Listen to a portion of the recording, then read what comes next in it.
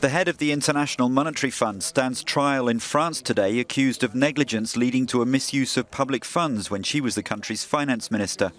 If convicted, Christine Lagarde could face up to a year in jail and a fine of €15,000. A guilty verdict would also risk plunging the IMF into a leadership crisis.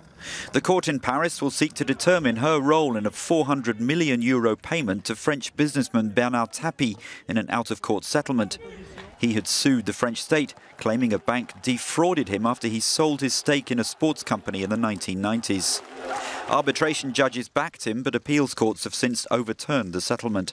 Lagarde rejects suggestions that she acted on the orders of the then-President Nicolas Sarkozy or had otherwise favoured the businessman.